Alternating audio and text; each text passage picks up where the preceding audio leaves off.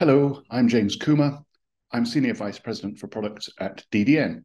DDN is a company which for over 20 years has been building at-scale storage and data management solutions for problems such as AI, HPC, and other large unstructured data problems. In this presentation, we're going to take you through three areas. One is just a little bit of history about the sheer scale of systems that DDN's been supporting with NVIDIA.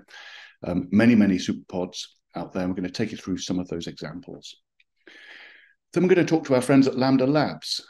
They are in the process of deploying a large-scale AI cloud using NVIDIA H100 GPUs, and they've chosen DDN to support the data behind that. And then thirdly, a little bit more of a technical deep dive into what exactly it is about DDN's software that allows AI systems to run faster on a more efficient hardware infrastructure. So firstly, and we'll show a link at the end of the presentation, DDN have been supporting SuperPODs for multiple years now, and we have rather comprehensive reference architectures about how to combine DDN storage systems with NVIDIA DGX systems for the highest efficiencies. DDN are supporting the majority, by far, of NVIDIA SuperPODs today. And through that process, we've developed many optimizations and additional efficiencies in conjunction with NVIDIA and NVIDIA's customers.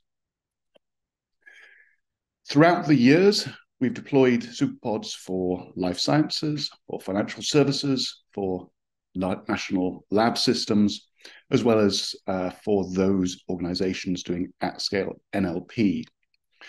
We've won multiple awards, and as of today, we've shipped over 2.5 exabytes of all-flash NVMe storage into AI systems, and we're now supporting thousands of DGX systems worldwide. One of the first and most interesting and certainly most sort of effective for customers installations we've had is the NVIDIA Selene system. Deployed initially around 3 years ago. It's been growing ever since, and now you can count over 4,500 A100 GPUs behind that system, plus 13 petabytes of DDN all NVMe flash storage. This system has been working hard on behalf of NVIDIA customers to run the toughest challenges there is in AI. And through that process, NVIDIA has been working with DDN to create additional optimizations to improve the performance of those workloads and improve the overall throughput of those workloads given the infrastructure, which all relates back to better cost-effective systems, lower power consumption per useful output, etc. As I said, we've also been deploying many SuperPODs. Here's one example, Cambridge 1, deployed in the UK's largest, fastest supercomputer. It's a shared system, and they've used DDN's multi-tenancy feature to enable multiple different organizations, commercial and academic, to deploy life sciences research on these GPUs. And after all this, DGX1s, DGX2s, the A100 systems, we now have the H100. And that introduces even more challenges, much more powerful GPUs, much faster execution of your AI frameworks, and that results in a bigger demand for data, more data streaming, more data reads, more data writes, and the whole problem becomes much more complex from the perspective of storage. And this gives you more reasons now to think of DDN when considering a data solution for AI. Now let's talk to our friends at Lambda Labs, who, as I say, have been deploying an AI cloud using NVIDIA H100 GPUs.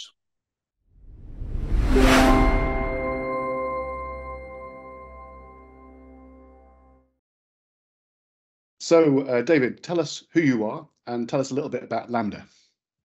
Hi, yeah, I'm David Hall. I have responsibility here at Lambda for our product portfolio. Lambda is a 7-year-old company that is solely focused on bringing machine learning engineers, researchers, and data scientists optimized infrastructure solutions specifically for deep learning training. Our solutions can be consumed in our public cloud or in our customers' private clouds and come fully integrated and with full stack support.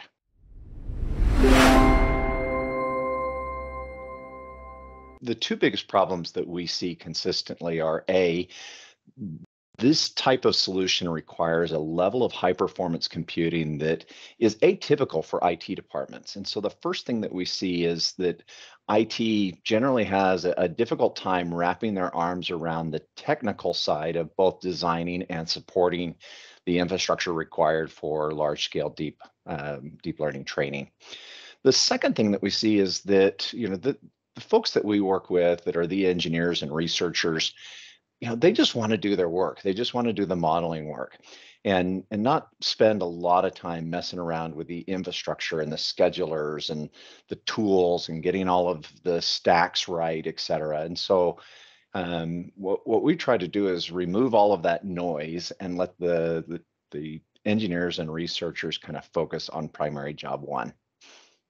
Amazing. So you're providing a turnkey cloud service so that organizations can just log in directly and start producing, right? That's right. And we can deploy that in our cloud very quickly, or we can deploy that in our customers' data centers or in our co-locations if they want to own the assets.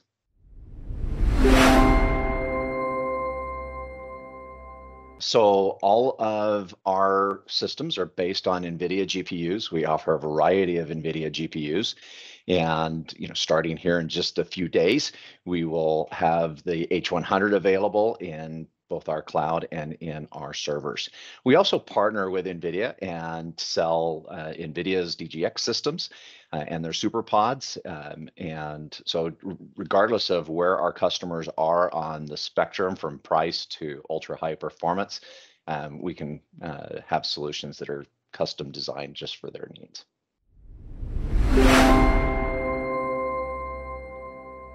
I know that you've been looking and searching for a suitable storage solution to support that facility. And in the end, happily, you chose DDN. Tell us a bit about that process and why in the end you did choose DDN. Sure. So I've worked with DDN for many years in past roles. Was quite familiar with their simplicity, just how to deploy it, how to engineer it, and also just wowed consistently by their performance.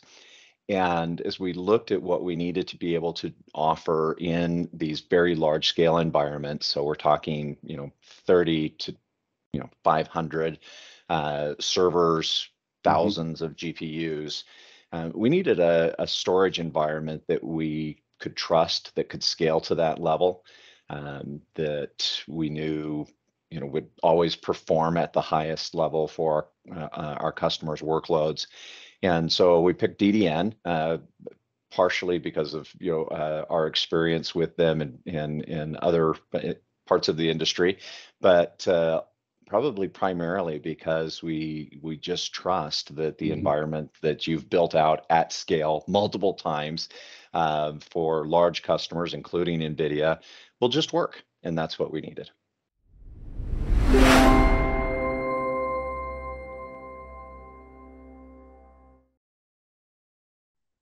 Now let's take a look at DDN solutions.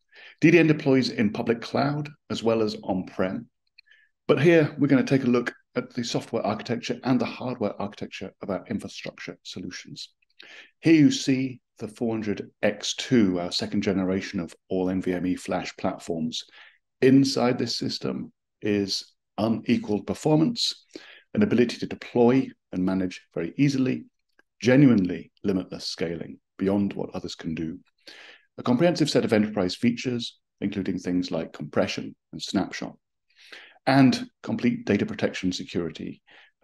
Lots of features inside there to keep your data safe, both from things like bit rot and bit changes, but also in the terms of protecting your data against malicious threats and keeping your data secure within your tenancy. So firstly, architecturally, what have we done with this system? Over the period of 10 years, we've been collapsing the infrastructure Other systems use external switching and external JBODs because of their architecture. We've taken all the services we need within a storage system and virtualized them whilst not compromising on performance. So the whole stack is simplified in terms of both hardware and software, but we also keep those features you want to see: tiering, data management, things like hot pools and hot nodes, which we'll talk about later on in this presentation, encryption. All of these are virtualized into just a starting package of 2 rack units, like you see here in this rack.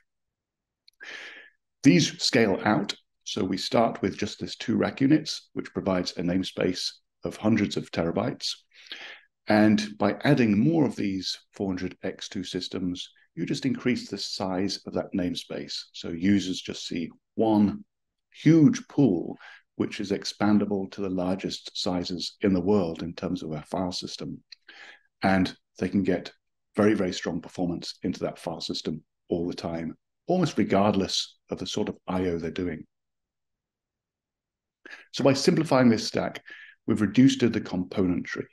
What that means is reducing power consumption, the most performance for the minimum power, minimum data center footprint. But that's not really where the efficiencies really lie. Where it really is sitting is with the core architecture. And this is where DDN is genuinely very different in how it works with data to give you higher efficiencies. With DDN, we have an intelligent client that works with the application. And that client will be able to access the data across the storage infrastructure and know where the data is lying. So once an application wants to read some data, our intelligent client will go and access the data in parallel from many, many, many servers and go directly to where that data lies and pull it back to the client. Very low latency, very efficient. So what's the alternative? Well, other storage systems have to have a back-end network.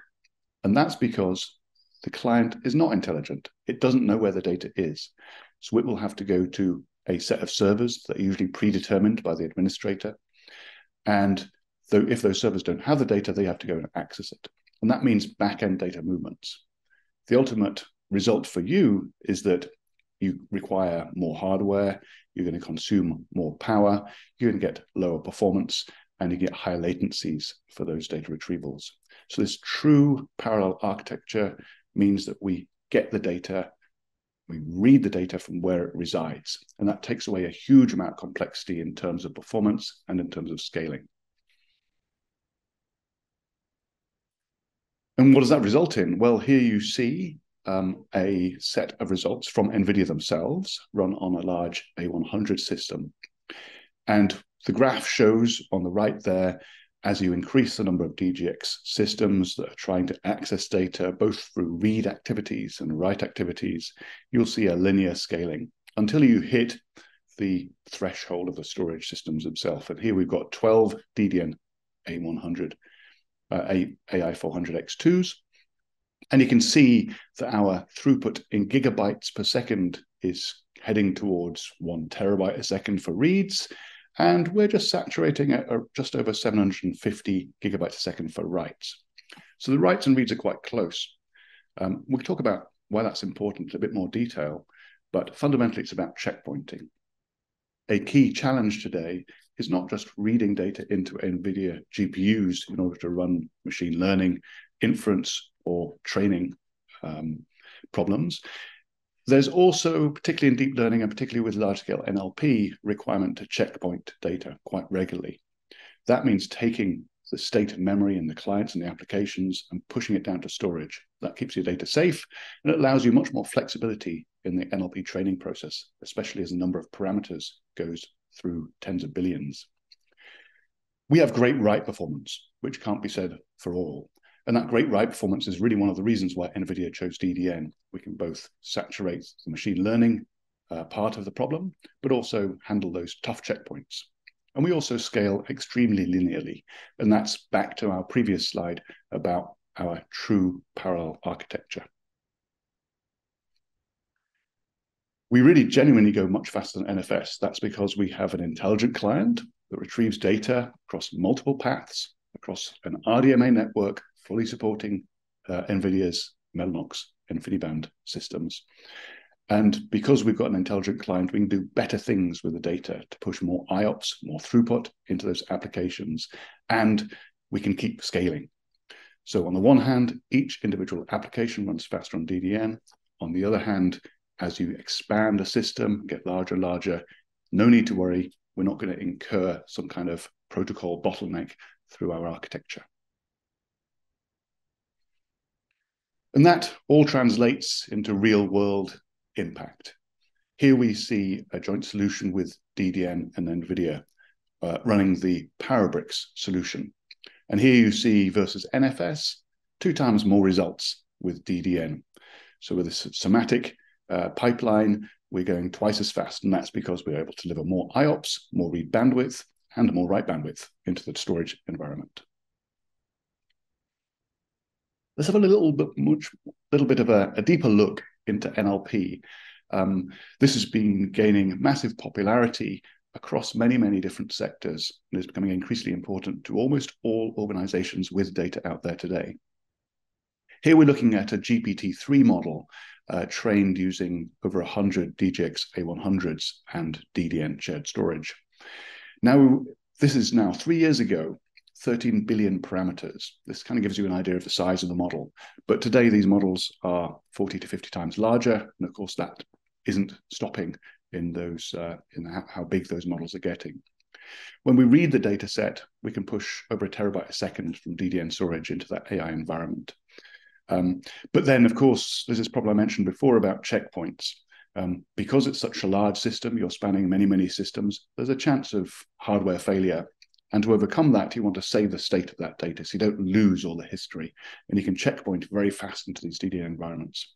Also, you often want a checkpoint in order to be able to restart the model with some different parameters. If you see it's not converging correctly, you can stop it and restart it. And that checkpointing problem, that write problem for the data, is critical to that.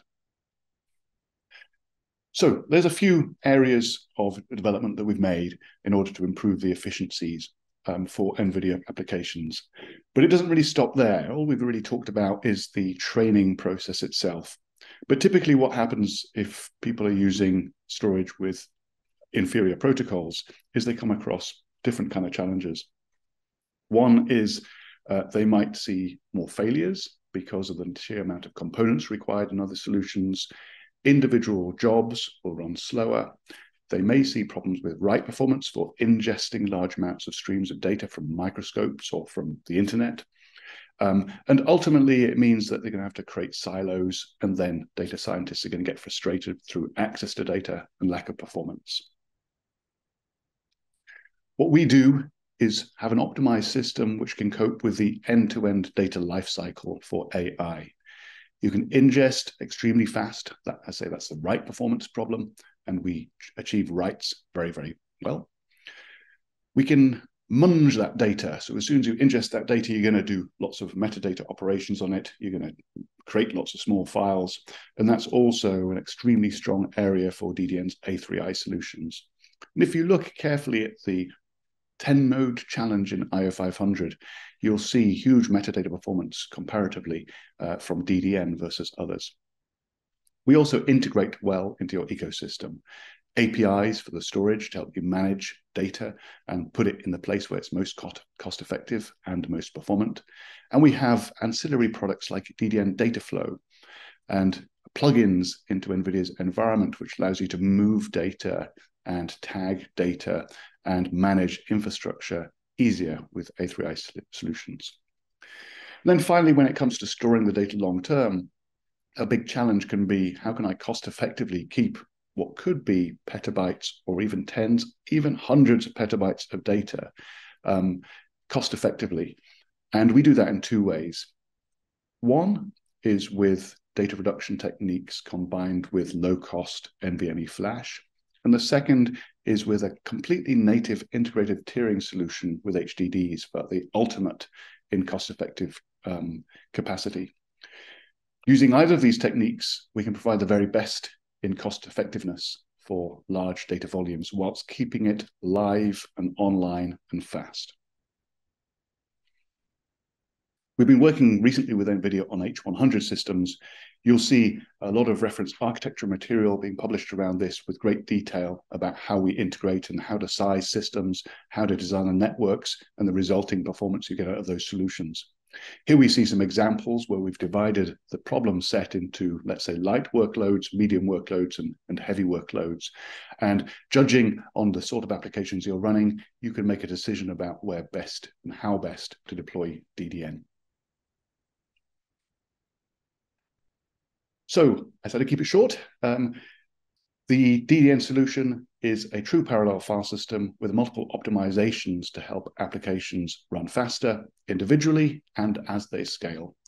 We reduce the infrastructure needed to support your data, and that results in power savings. The real power savings, though, are because we reach across the network. Our intelligent client does good things with the data, which means applications will execute faster on DDN, and ultimately that's where the huge efficiencies come in. For a given set of GPUs, you can keep them more saturated with real AI production versus other storage solutions. So deploy once with DDN and see the benefits for years and years afterwards. If you want to see more, you can come to DDN's website, ddn.com, and look at our AI area, or you can go to NVIDIA and see the joint solutions with the NVIDIA DGX SuperPODs. And we've got multiple different reference architectures, and inside there you'll see details, benchmarks at large scale, uniquely with NVIDIA and DDN solutions. So I recommend you go and check those out. Thank you very much.